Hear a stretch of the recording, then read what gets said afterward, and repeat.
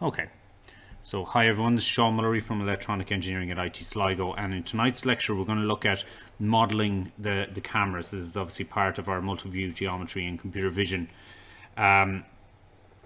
So firstly, kind of hi Niall, you're very welcome. So firstly, we're going to just quickly mention orthographic projection, although a bit like the which is a version of the parallel projection that we looked at in the previous class. We're not that interested in it, but I'm going to mention where it might be useful here in terms of camera views. So this is fairly simple. If your projection is from the origin of the world 3D coordinates, then to find the 2D projection, you just drop the third coordinate. Now, you might say, well, okay, that's fine if our camera is at the origin of the world coordinates. How does that happen? Well, normally what we would do is we would, and you'll see this later, we would move our coordinate system so that it is at the camera, so that we can then work from there, or otherwise, we have to work relative to something else. So if you do that, then all you have to do is remove a coordinate and you're done, okay? However, this is of limited use as cameras don't really work this way. So there are telecentric lenses that do, so I know very little about them, but there are telecentric lenses that will kind of give you this view of things, but they're an unusual oddity rather than something that you're going to see on cars. But it can be a good approximation of your camera position, or if your camera position is far away. So if you're dealing with situations such as a telephoto lens, where you're looking over a long distance, this can be very useful. But again, in terms of our autonomous vehicles, the idea of a telephoto lens where you have a very small view in what's in front of you, that's unlikely to be particularly useful, because it can't see anything off to the side and so on. So while we do certainly have front mounted cameras, it would be unlikely that we would have them as telephoto. And even telephoto are not perfectly orthographic projections, but they're not far off it, okay? So generally speaking, we move on from those and we look at the perspective projection, or the pinhole camera model. Now, if you've ever seen an actual pinhole camera, they're just a very simplistic thing. They're just a box with a small little pinhole in them. And they will produce they'll produce an image at the back of the box of what is outside the box, with the light rays coming through them. That said, it's hard to demonstrate them because you can't get your head inside the box, but you can actually do this by blackening out a room, generally a south-facing room or something like that. So black out the windows, black out everything else, and then just put a small hole in whatever you've used to black out the windows, and it'll be very dim, but you will actually see an image forming, an image of whatever is outside your house or your office or whatever. You'll see that forming on the walls. Okay, so that's the pinhole idea. It's very useful in terms of us working through the maths of the model. But when it comes to actual cameras, we need a lens that will actually gather light together and focus it. So gather lots of light together and focus it, rather than just dealing with a small pinhole which does that job. But that said, the thin lens models and so on would all work on a very similar principle to this. So we won't get bogged down with that in this module. We'll deal with it as if it's a pinhole camera. And later on I will mention some distortions and so on that you can have in lenses, but we'll worry about that when we get there. So the pinhole camera model, and similarly the thin lens model, work on the principle of similar triangles. So similar triangles meaning that the angles in the triangle and the ratios of the lengths of the triangle will be the same. So okay, so you can see the diagram below. The world point X in R3 is shown here, so I'll just show it to you. That's the world coordinate there, and what we're doing is we're trying to take an image of that.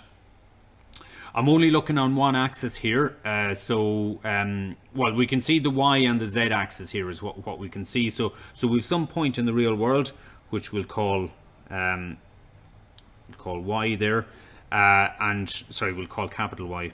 Apologies, capital Y, and that gets transformed into this here, which is our version of the, which is our image of the y, and should have a little minus in front of it just so that we're being consistent.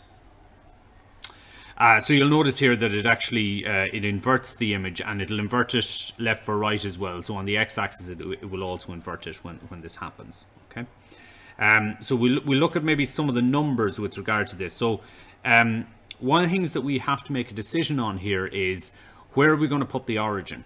Okay, so if we're going to assume that the camera is in some way the origin of the world coordinate system, and therefore the z-axis is going to be some distance out from the camera that we're trying to measure, we need to decide where we're going to put the origin. Are we going to put the origin at the actual image sensor, or are we going to put the origin at the pinhole? And if you're dealing with an actual camera, this is very much like having it at the sensor or having it at the front element of the lens, possibly at the back element of the lens, depending on how the lens is done, or possibly at the aperture in the middle of the lens. So it becomes more complex when you have a complex lens to deal with. But for the moment, as I say, we're sticking to something fairly simple here. So in this case, if we put the origin at the camera sensor, which is my green line here, then I have my origin there.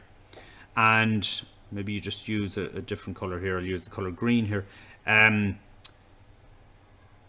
The length z that we're dealing with here, in other words, the length from the origin all the way to the position where the object that I'm photographing is at, that is the length z. Okay, now it may look like z is some different length here, but it's that full length there. It's the length all the way from the origin. So in order to figure out, well, what's going to be the value of our y, which again I'll just put a minus on there, what's going to be the value of our y, and what's going to be the value of our x. Obviously we haven't shown x in this diagram, but reasonable to assume that it's just the same idea. So what we can basically say is that the minus y over the capital Y, in other words, what we're saying is that that line in ratio to that line is the same as this line here in ratio to this line here. Okay, now how do we find each of those lines? Well, maybe get rid of some of those so that we can continue to discuss them. Just put back in that minus. So when we deal with the length of f, this is the length of f here, that line there, and it's going to have to be the same as the length of this line here. Now that line there is not z, it's z minus f, because z is the full length from there to there, and that's why we have z minus f on the bottom of the line. So what we're doing is we're comparing the ratios of these lines in such a way that we can try and determine what the value would be. Okay. And then of course once we have that, once we have the minus y over the capital Y, we can find out what the minus y is simply by manipulating the formula. So we end up with y there minus f capital Y over z minus f. Okay, and we have the minus there simply because of the inversion that naturally takes place. We can do the exact same for the x there, and we end up with this. So that's what will happen, or that's the set of formulas that we'll get if we use a pinhole camera and we assume that the origin is at the sensor. We can also decide to put the origin at the pinhole, and this is the example that I have here. So we have the exact same situation going on here, but now while this is f, z is actually only from there to there. Now this simplifies our formulas a little bit, because now we just have f over z being the same ratio as the minus y over y. Okay. So again, just by manipulation of the formula, what we can say is that y is equal to minus f capital Y over capital Z. In order to determine the where exactly that's going to turn up on the image. Now of course, to know this, we need to know our capital Z's and we need to know our capital Y's and our capital X's here, which we normally don't know. We're normally working in the other direction, but to understand this, we first need to understand what would happen for an image and how would it get, what would happen in the real world if we photograph it and get that into the image. Okay. So You'll note that the image formed on the sensor is upside down. We don't show it, but it shouldn't take too much imagination to see that it is also flipped left or right. So if I was dealing with the X here, I would have the same problem. This is not a problem, as we can easily flip these in software, or we can just read off the sensor data upside down and backwards. You may have noticed that the front camera on your mobile phone, so for any of you that take selfies, the front camera on the mobile phone, it usually does a flip. You can set it as a setting actually, but it normally does a flip. So if you normally see people who take selfies, you'll often see any writing that's in the photograph will often be the wrong way around, okay, as if it's in a mirror. And the reason for that is that people are used to seeing themselves in a mirror, so if they're taking a photo of themselves, this is how they expect it to behave. Okay, so when they're looking at the picture and so on, they expect it to behave that way, and that's what makes it a little bit easier. When that actually reads out as a photograph, that's generally a setting in the camera as to decide whether it's going to flip it back or not, and you can make that decision yourself. Most people prefer their image in a mirror to their actual image. So the readout of a selfie camera can actually be set to that as well, just so that it'll give you a mirror image of yourself rather than the actual photograph of yourself. Okay, so that the only reason that I'm mentioning those is that what really the inversions that take place, we can very easily deal with those, okay, in software by just reading it out in a particular fashion or by flipping it. It's a rather trivial thing in order to do that, okay. However, from the maths point of view, it makes it a little bit more complex. So what we'd like to do is we'd like to think of it as upright. So it is worth noting that this also happens in the human eye, and our brain does the flip, or at least we believe that it does the flip, but in actual fact our brain just sees what it does and we react to it that way, and we've got used to what's up and what's down. Okay, we've decided that that's how the world works. But interestingly, I don't know whether any of you have ever seen this, but I've seen experiments done on documentaries where they've put this rather comical looking headset on people, which gives them an upside down view of the world. Okay, I can't remember if it was left or right as well, but it was certainly upside down. And it took the person about a day or two to get used to this. And once they could cycle a bike, they could prepare food and all sorts of things, even though the world was upside down. But at first they were making an absolute mess of the place. And it does just show you that the brain can very quickly learn to do that software fix that we talked about there, that we would have to do in software. The brain can also do that fix and can do it pretty quickly in order to survive.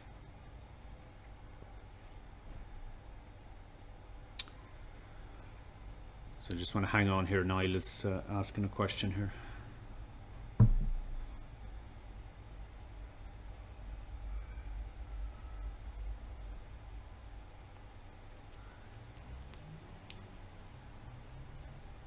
I don't know, I don't recall, Niall, if they actually said that or not, but I would assume it was a similar length of time, or probably a little bit shorter, given that they probably hadn't done it fully.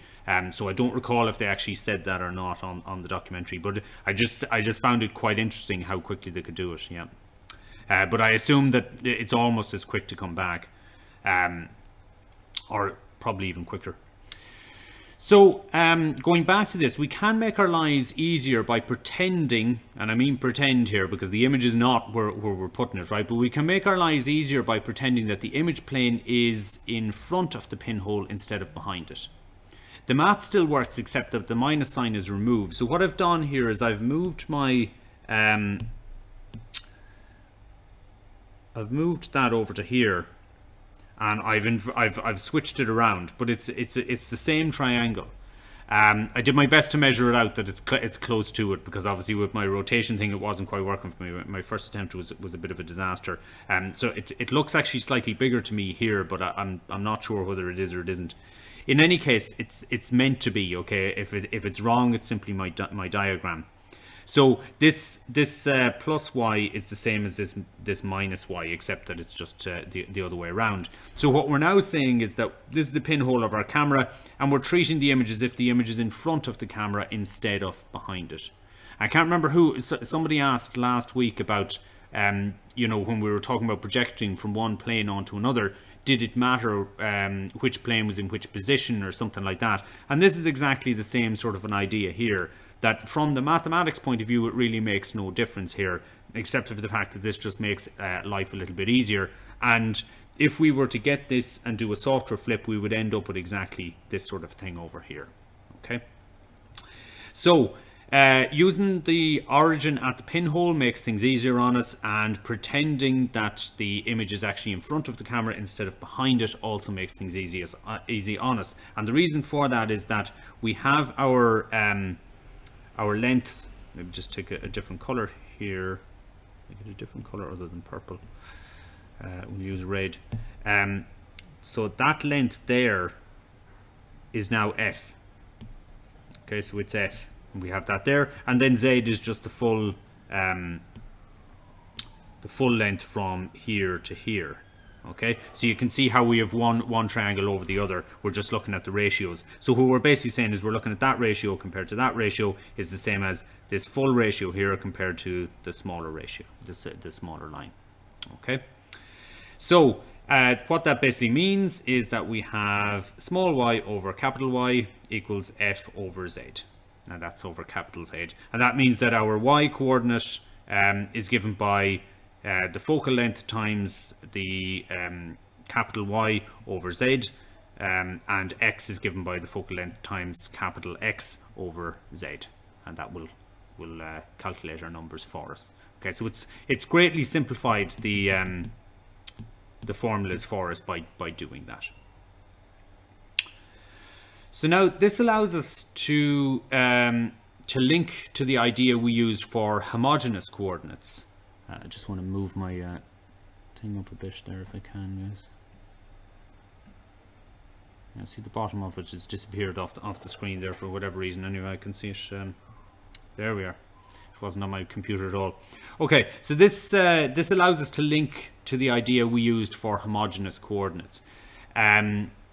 So if you remember when I drew that drawing for you about homogeneous coordinates last week, and I said, you know, how we move out from it, that if we multiply it by any number out on the z-axis, we still get the same coordinates because we divide in the z into the other ones. So our image plane is at F, which is the focal length. The homogeneous plane can be anywhere, but by convention we used z equal to 1. So if we had a world point at x equal to 4, y equal to 5, and z equal to 3. Okay, and our focal length is f equal to 2, and don't worry about units for the moment, we're just assuming it's 2 something, right? So we normally have our homogeneous plane at 1. Well, the first thing, to get the homogeneous coordinates, what do? Well, we divide across by 3. Okay, so if you remember this from last week, what we would do is we would get a homogeneous coordinate from this, which would be just 4 divided by 3 and 5 divided by 3 would be our homogeneous coordinate, and that's what I've shown there. Okay, and what that would do is that would move us back to some position. So this would be equivalent to getting my my little red my red line here.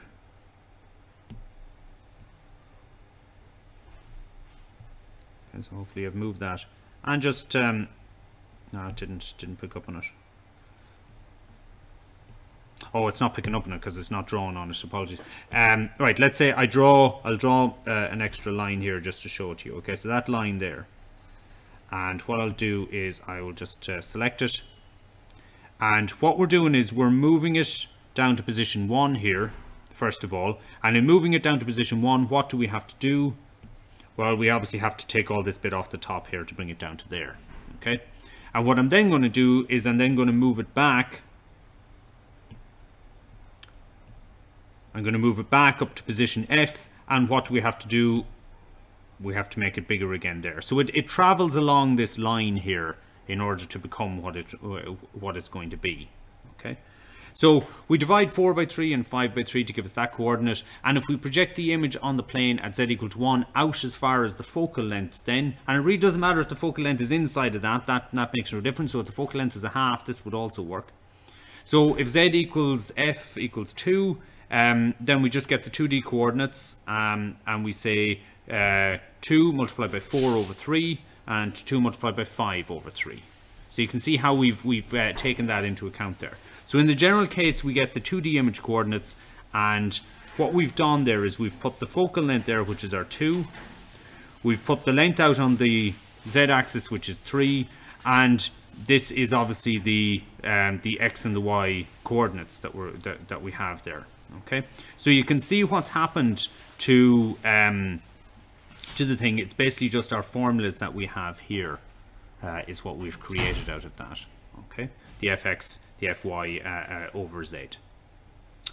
Okay, so that's just bringing it back to that homogeneous coordinate idea there. So here's what we have to do in general. We must go from the following. We must go from world coordinates, which are in 3D. Okay, so world coordinates are in 3D. And we need to go to camera coordinates, which are also in 3D. All that's happened here is that we've got some world coordinate system and we've got a point in it, and we now want to see where is that relative to our camera. So that's still a 3D point. We then need to do our projective transformation, which makes a 2D coordinate. And what we then need to do is decide, well, okay, those 2D coordinates, what is their discrete pixel coordinate? Because, of course, some will fall outside the sensor entirely, and those that fall inside the sensor, we need to decide, well, how big are the coordinates and where exactly do they fall? What is their position? And that means also that we need to decide, well, where is the two-dimensional origin? Because previously we had it right in the dead center of the image sensor, but in actual fact, in most image sensors, it's moved off to one of the corners. Okay. So what we do is we start with the vector in 3D and we change this to homogeneous coordinates in 4D. So we'll call this we'll call that our 3D point. We have our x, our y, our z, and the 1 there. Transpose obviously means it's a column vector, and this is relative to some world coordinate frame. It will be important to know or decide where the origin of the world coordinate frame is. So just something's after popping into my head there. Yeah, as I saw something earlier and it confused me. That should be a capital X and that should be a capital Y there for those, rather than the small x and the small y. So just be wary of that, because it's these ones here that we were using. Sorry, that one and that one.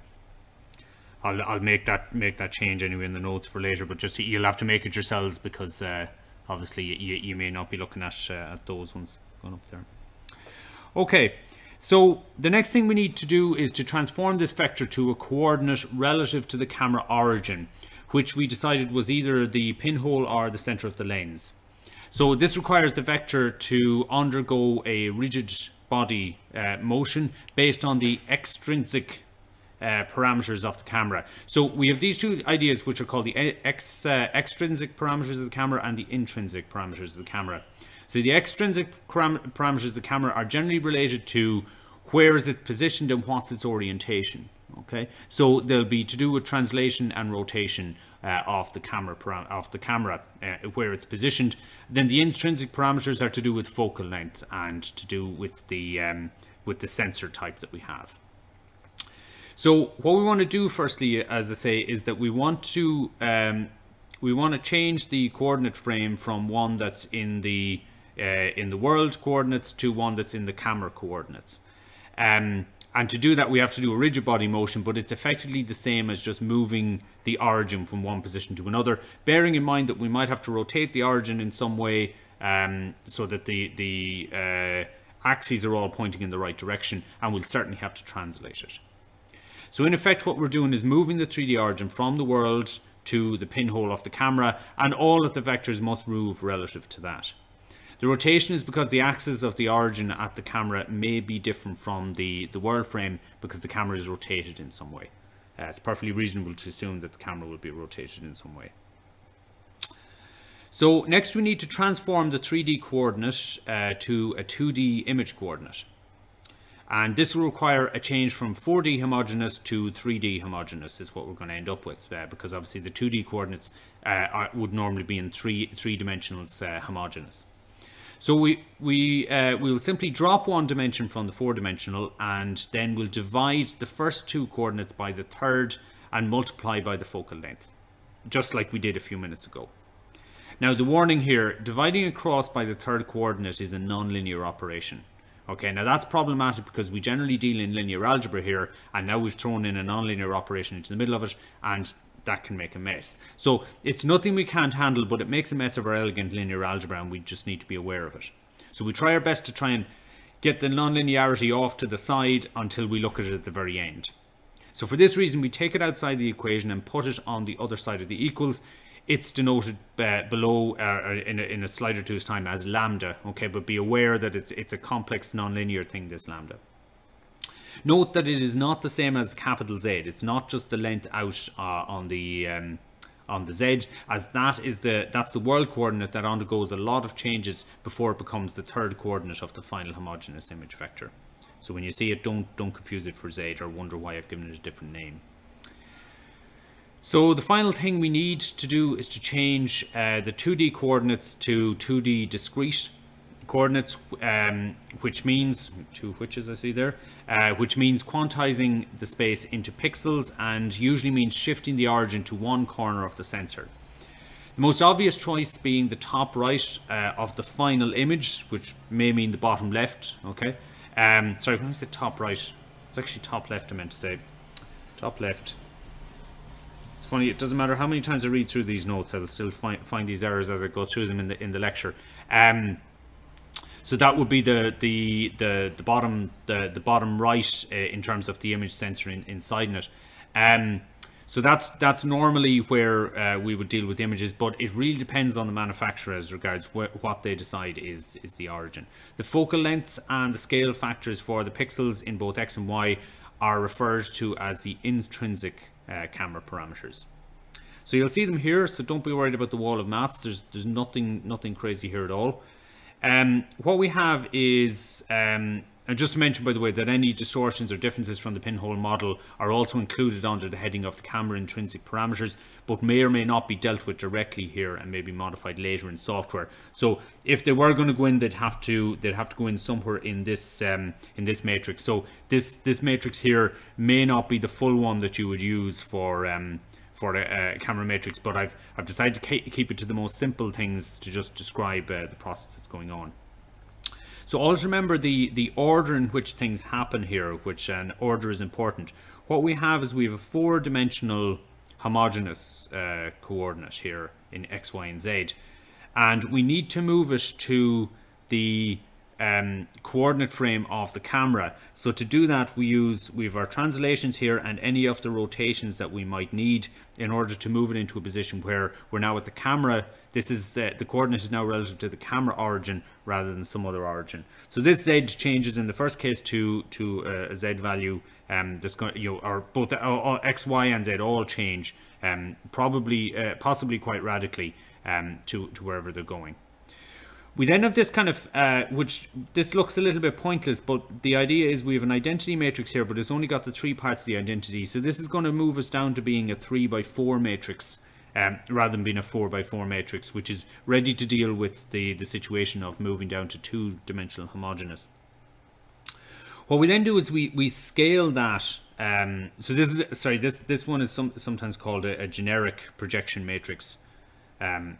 Rather, or in order to put in those coordinates, and sometimes later on you'll see in later lectures that we will ignore the F's and assume that the F's are all a value of 1, which would basically be just an identity matrix. So you'll see us doing that, where we just have a 1 and a 1 and a 1, and those are in the situations where we make a decision to assume that the focal length is 1 and everything else must then be relative to that. Okay. Now finally what we do is we do some translation of the X and the Y coordinates within the image. So that's given that, and it's given as OX and OY because it's saying we're moving the origin. And also the pixels will usually be rectangular in shape, so they may be a different size on the X than on the Y, and that's how we include it there. One other thing to mention is that sometimes there's another one just here, which I think is given as S theta, which is something to do with, it's called a skew factor, and I'm not exactly certain what the effect is on the pixels, but I think it's generally to do with if the pixels are somewhat off rectangular, and there's some distortion in them, you can model that by putting that there again. Okay, but again, you'd need to know maybe something about your camera in order to do that. So the intrinsic parameters are often put together into one matrix, which we'll call K. Okay, K being the camera matrix. Why it's not C, I don't know, but this is a kind of a convention that gets used. And so what happens is that if you just take those two matrices there and multiply them by each other, you will get, which we have done here, you'll get the focal length times Sx, the focal length times Sy, and then Ox and Oy are still left on their own. And this would generally be considered the intrinsic parameter matrix.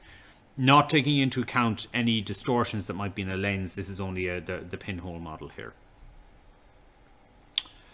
Now the camera intrinsic and extrinsic parameters here again, I've kind of shown them here. Previously we just showed this as being lambda xy1, and I said that lambda it's to do with the distance that we are from the camera origin to whatever it is that we're measuring. But it's a non-linear thing, and we're going to have to deal with that later on. But we've brought it over that side in order to deal with that problem, so that we can keep everything on the right hand side here to being linear algebra. So we can also show this as just the 3x4 matrix that we're going to end up with. Now, just to ensure that you can see why these things are, we've got over on the, maybe just pick a different color. So this one here, that is a 4x1. But it's multiplied by a 4x4, so we're going to end up with a 4x4, okay? Because we would end up with a what would we end up with there actually if we did that? So this is a 4x4, and this is a 4x1. So the two of those actually would give you a 4x1. This one then is a 3x4.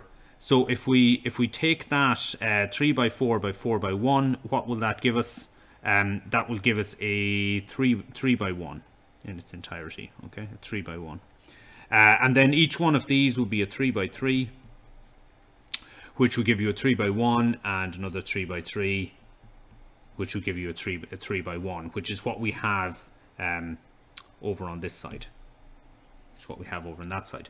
But if we ignore this part over here for the moment, and we just consider everything to the left of that, then what we would have in the end here is this 3 by this 4. Okay, so that 3 by that 4, we would end up with a 3x4 matrix. So what we can do here is we can show those lot as a 3x4 matrix. And this is the overall matrix of everything, including the intrinsic and extrinsic parameters, and exactly everything that is going to happen to our image when it comes in. So we can describe this then as lambda xy and the 1 for the homogeneous is m times that 3x4 matrix times the 4x1 vector, which is the homogeneous coordinate in 3D. Now, to get from there, how do we deal with that lambda? Well, what we have to do is we have to do quite a bit of changes, because we took out that non-linearity out of there, and we kind of have to move back into it. So we've just synopsized that here by saying that what you would get is you would get this matrix here, okay? Sorry, that row vector there, and this row vector here, okay? So that's that one there and that one there. Divide one, you get that one by the 4x1 matrix. So I'll just show that as follows, right? So M11, M12, M13, and M14, and you would multiply that by your X, Y, Z coordinate. Okay. Sorry, it's X, Y, Z and 1. X, Y, Z and 1, like that. Okay. And what you then have to do is you'll get a result for that, and you have to divide that by the M3 matrix, which is then going to be this one. Well, I won't write it out again, but this one here multiplied by that as well. and divide one into the other in order to get your final result of what you're going to get here. Okay, so there's a little bit into that in the final part of it, but the reason that we leave that to the end is so that we can keep all of this other idea here as all being nice linear algebra that we can deal with, and we deal with that non-linearity then as the last thing, and that's why it gets a little complex at the last. Okay, so that's how we get that, and obviously our z is just a value of 1 because we're assuming homogeneous coordinates. So bear in mind that this transforms only one world point. Okay, so all of that just for one world point, and there are an infinite number of world points. So also keep in mind that any 2D coordinate is the projection along the whole line in 3D. So all the way along lambda x, lambda y, all the way and lambda. So whatever direction, and we kind of have that shown here. This is basically what we're talking about is all the way along this line there. It could be anywhere along that line. We will get the same answer. We'll get the exact same coordinate. So anywhere along this line will lead us to exactly that that coordinate there. Okay.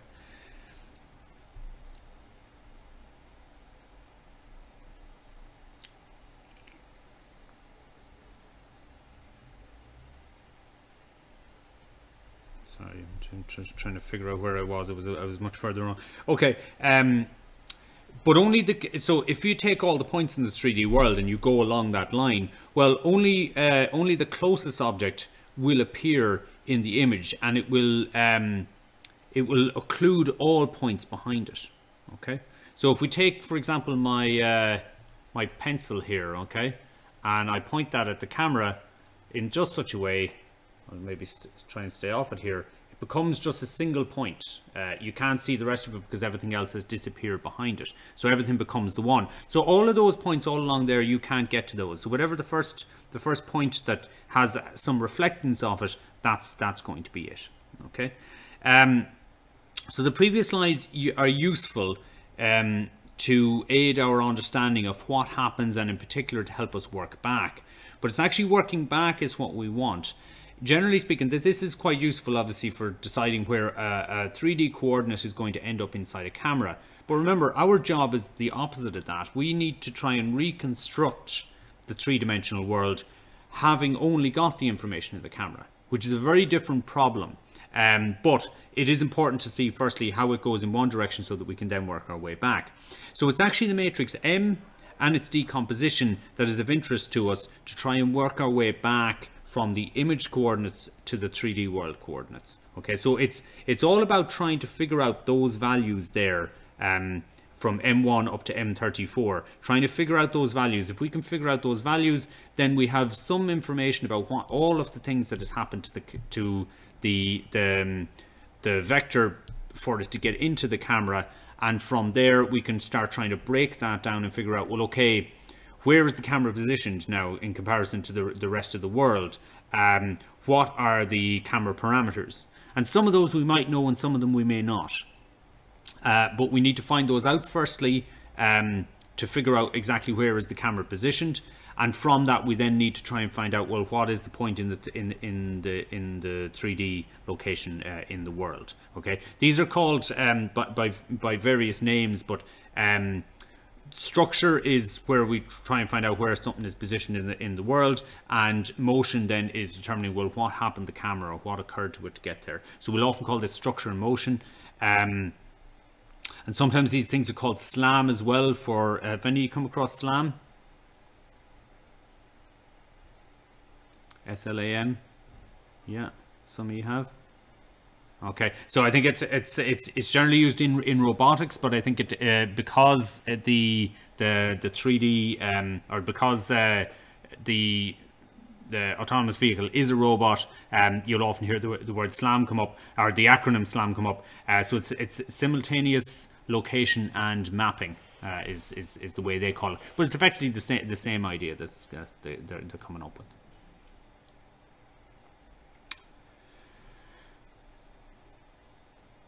Just hang on here. Yeah, autonomous cars definitely use it, because an autonomous it comes from two different structure and motion or SLAM tend to be used by different communities, but because autonomous vehicles generally in computer vision we'd call it structure and motion, but because autonomous vehicles are effectively a robot, you'll see a lot of that naming conventions come into it. Yeah, so you'll definitely see the word, the term SLAM come up again.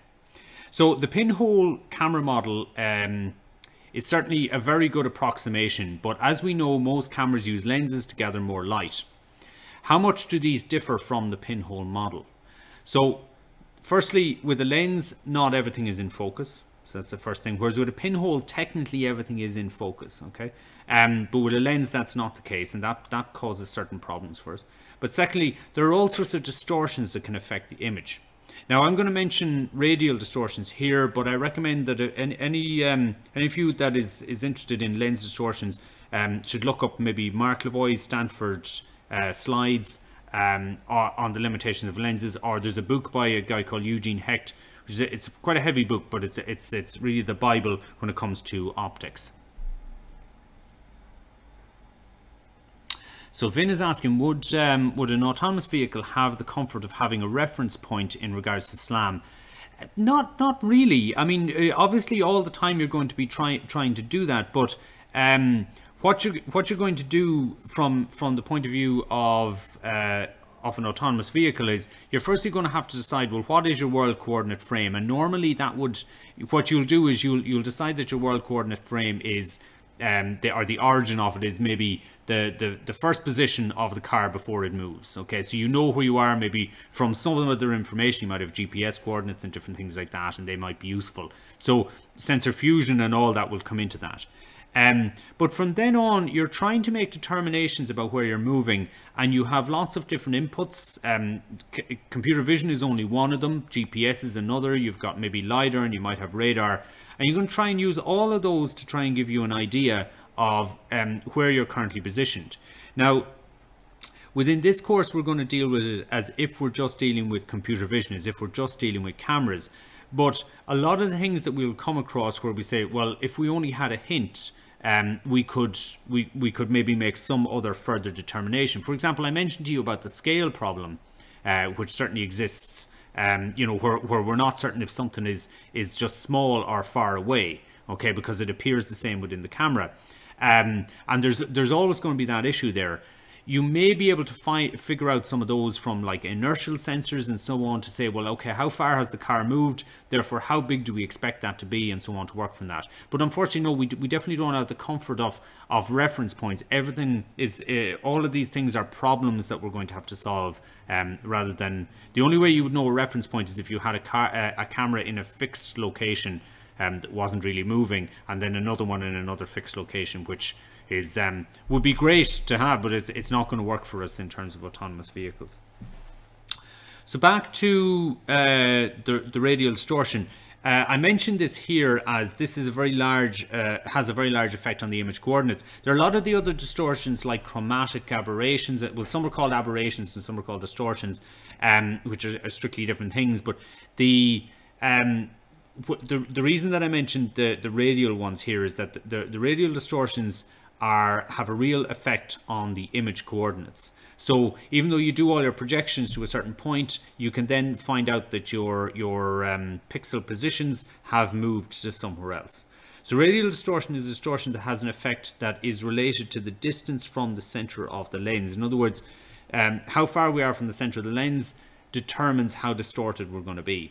So this is most likely in lenses that with a wide field of view, i.e. a very short focal length. Now, I don't really discuss fisheye lenses in this module, but you will find that there's an, you know, if you recall from the day when you were up in, I don't know, was it November last year, and Jaguar Land Rover had a test vehicle up. The cameras that were used for seeing around the car, which just to some extent can be used for maneuvering and so on, but normally only at low speeds. They would be fisheye lenses. They have a very, very short focal length, and they have enormous distortions come into that. And those distortions mean that you don't get straight lines. So straight lines in the real world don't get mapped to straight lines that are in the image. Now that's quite problematic because if you consider that projective transformations, the only thing that we could rely on it preserving was straight lines. And now we're saying that if you have a fisheye lens or a distorted lens, you could end up with those straight lines not even being preserved. Now normally we try and deal with that by mapping everything back to where it should be. So if we know a lot about the fisheye lens, we can try and do a transformation on that to try and turn it back to as if it was a rectilinear image, and by virtue of that come back to our straight lines. Because if we haven't got our straight lines, we don't have our projective transformation and we don't really have anything to work with from there. So the basic problem is that the rules of projective geometry are broken, i.e. the straightness of lines are not preserved if you've got these distortions. So I have an example here. So the example below, it's a synthetic radial distortion, because there's a photograph I took here in DCU, and it's the Marconi building. If any of you have ever been to DCU, you might be familiar with it. And particular times of day, the strong sunlight comes in and it forms these shadows that move about, obviously during the day. So you get this lovely perspective view. So this image on the left here is the image that I've actually taken with the camera, and then the image on the right is one that I've intentionally distorted to show you what radial distortion would look like, simply because I didn't actually have a lens there that has radial distortion that I could then show it to you. So I've kind of worked the other way here, where I've had to introduce the radial distortion in order to give you the demonstration of it. So what we notice is that straight lines in the real world are now curved. So you can see the situation here that they are curved, but you can see that the further that we get from the center, the more curved they become. So these lines down here, they're actually still quite straight, okay, due to the radial distortion. So the further we get out on the radius, the worse our distortion gets in every direction. So we can see a curve happening there, but maybe not so much down here. Okay, so we notice that straight lines in the real world are curved in the image, and that this curving becomes more pronounced the further we get from the center. So generally it's advisable to correct images to rectilinear before they're used for photogrammetry purposes. In other words, before we try and do measurements on our photographs. There has been many decades of research into the best ways to correct for this. So there's no one right methods. Some are parametric methods, where they use just a small number of parameters in order to correct for the distortion, with R being the distance from the center. This is called a parametric method, as it uses a small number of parameters, A1 and A2. The other approaches use dense methods, where the camera takes an image of a known grid. So you take an image of a grid that's rectilinear, or oftentimes these might be a kind of a checkerboard pattern, like a chessboard. And an appropriate transform is then made for every pixel, to make sure that every pixel moves into line so that we get back to rectilinear. So that's a dense method, because you require a number for every pixel, but this can be useful if each lens is likely to have unique distortions, or if it's difficult to model it with some of the simpler methods. In the case where we do not know anything about the lens, but nonetheless we can see that the image is distorted, we can try to find a line in the image that we would assume to be straight, and attempt various mathematical models and parameters to see which has the best effect. So what we're referring to there is, let's say I just give you the image here on the right, and I say there's been some distortion, but I tell you absolutely nothing about the lens or otherwise. Well, immediately you could say, well, I'm assuming that this here is a straight line. Now I'm assuming that that should have been a straight line. It normally would be in the real world. So from there I can start making determinations about what the rest of the image should do. So you could do that. Now what will happen in many cases in autonomous vehicles is that the cameras that you use, the same with mobile phone cameras and so on, they're generally not very expensive lenses, because you need to keep costs down. So oftentimes it can be worth doing this as a software fix rather than going for a more perfect camera, and you'll find that is generally the case. Okay, so guys, I think what we'll do is we'll take a break there for 5 minutes. The next lecture is slightly longer, so we'll maybe come back just in 5 minutes, and we'll move on to our next section, which is onto lecture 5.